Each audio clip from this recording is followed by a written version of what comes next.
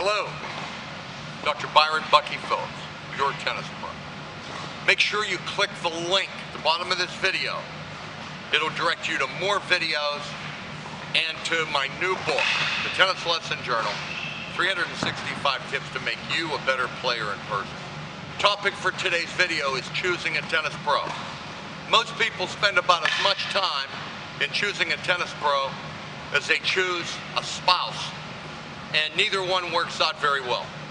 So you have to be really careful when you research your future spouse and your future tennis pro.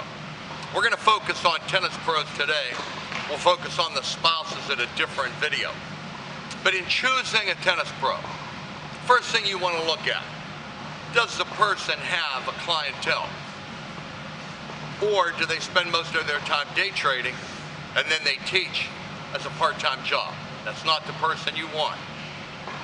Interview the students of that pro. See if you can find a pro who has loyal students for 20 or 30 years. That's going to tell you something about that pro. Another glaring mistake people make. They take lessons from people who are good players, but they don't care about teaching. You don't want that person. How about level of play?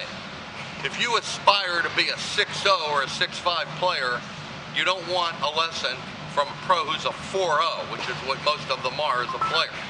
Because a pro who hasn't played at a high level cannot take you to a high level. If you only aspire to 3-0 or 3-5, maybe a day trader would be okay. Look at the educational background. Look at other jobs the person has had. I once went to a tennis pro's house and I saw many books about golf, but I didn't see any about tennis. And I was wondering why people would take lessons from a pro who didn't read tennis books.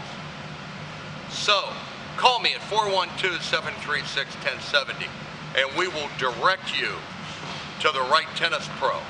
And be sure to click the link at the bottom of this video, subscribe to our channel, and buy the new book, still available at the amazing price of $25. Be safe, pick a good pro.